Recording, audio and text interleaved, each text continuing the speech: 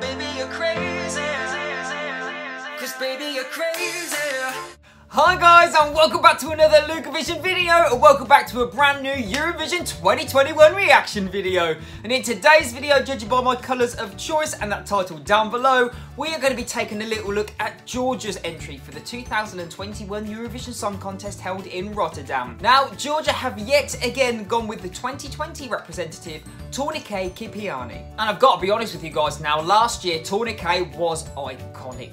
His track was so original and I loved the heart and soul that he put into the lyrics. I loved the whole aesthetic he went for, the instrumentation was so unique, and I loved the message that was conveyed within the lyrics. It really made a strong statement, and when I first listened to it I didn't quite get it. But after a few times the penny dropped and suddenly I got it. And Georgia in general just have such a unique stance. They are kings and queens of bringing original content to Eurovision. They are just so out of the box and stand out so well at Eurovision. And you can never stand out in a bad way at Eurovision. It's either loved or hated. But in my opinion, any impact is a good impact. So yes, for 2021, Tornike is back with his track You. I am ready to see if this is just as original and just as unique as his previous offering, Take Me As I Am. But before we get going guys, I really want to know what you think of this track. Do you like You? Let me know all of your thoughts down below guys. I can't wait to sink my teeth into your comments. But let's do this, enough chat, let's react. So I'm ready for you Georgia, lay it on me, let's go. Oh, it's very airy and floaty to begin with. Such a vast array of sounds. I'm living for it.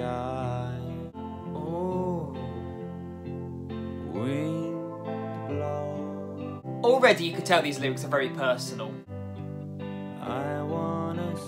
I'm kind of getting a country-esque, I don't know, blues vibe with this guitar strum. It's very artsy, I will say that.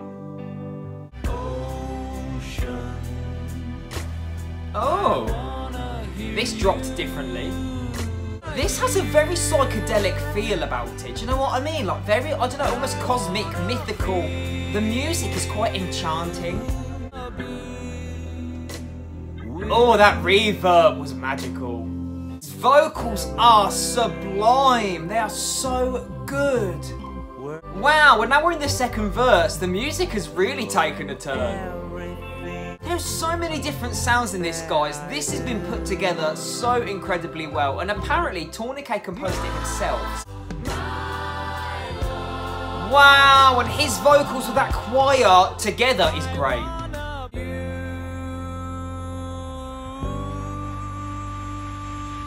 Guys, this hits differently.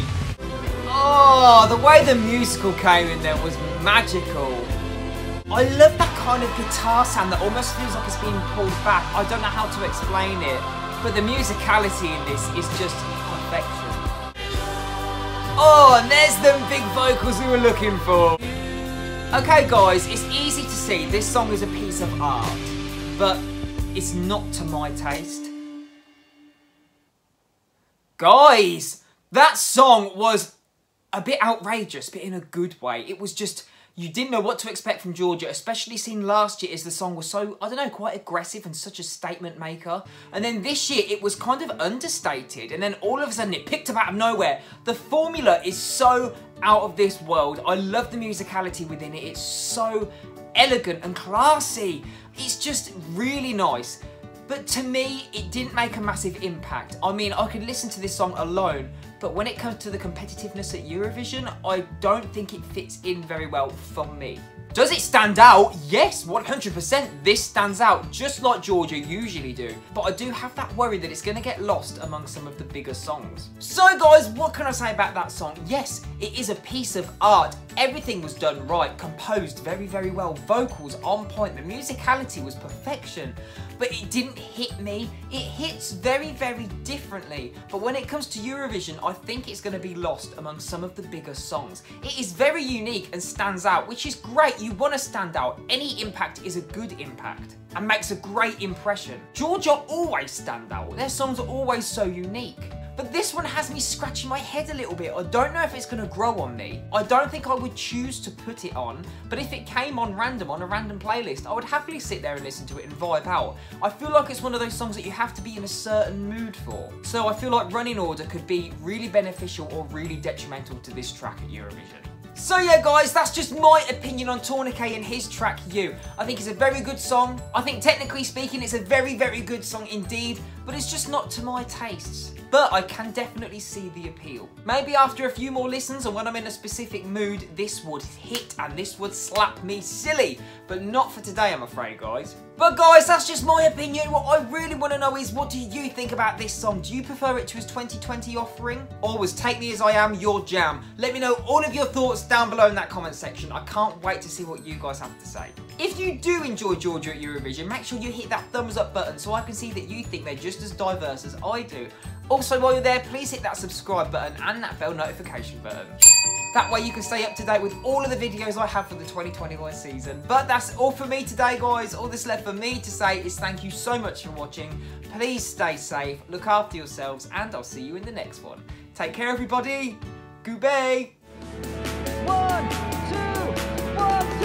I took the sticks and stones and assembled my throne, the king of broken bones that no one else could bestow. And now you run it high, but I'm so overwhelmed to all the lies, but it's fine, it's just the way